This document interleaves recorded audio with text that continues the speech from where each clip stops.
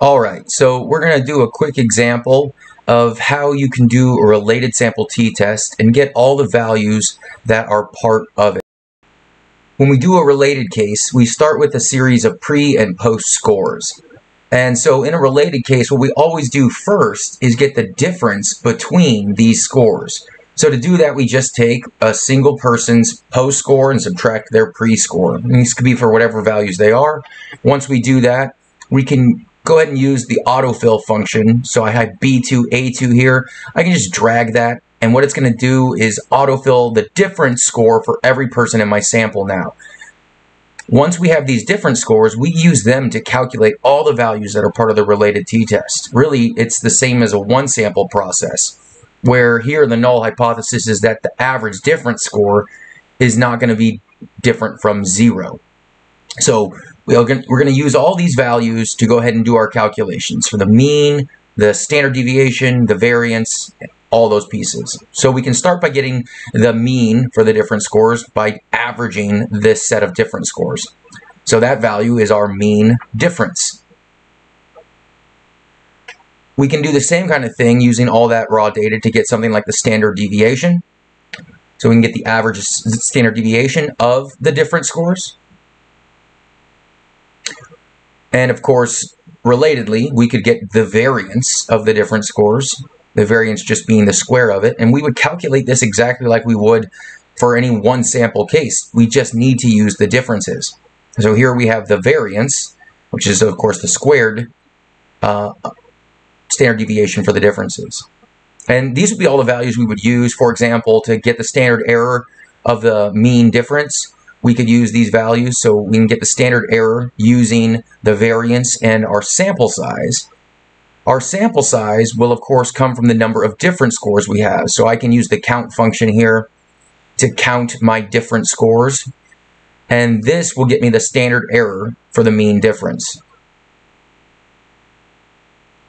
And these would be the values, for example, I would use to compute my t-test. So the mean difference over the standard error would be t. And in this case, that difference is not going to be significant.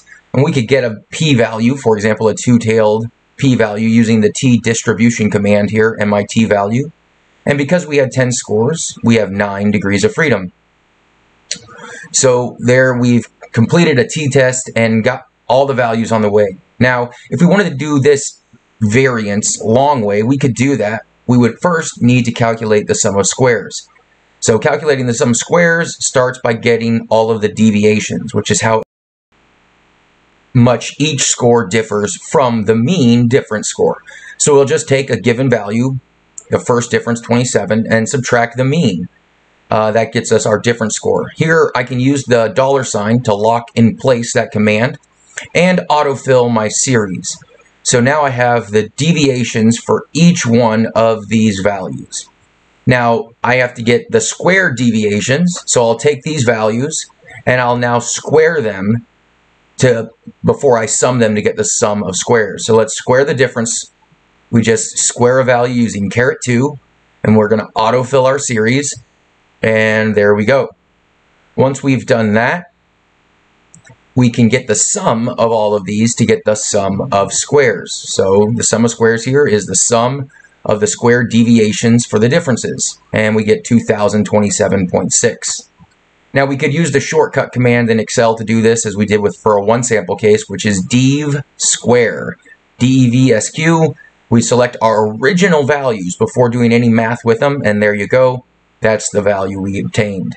So to turn these into a variance, if we're doing it the long way, we would take the sum of squares and divide by the degrees of freedom, which here we had 10 different scores, so we have 9 degrees of freedom. So that is the variance that we calculated over here using the var command from Excel.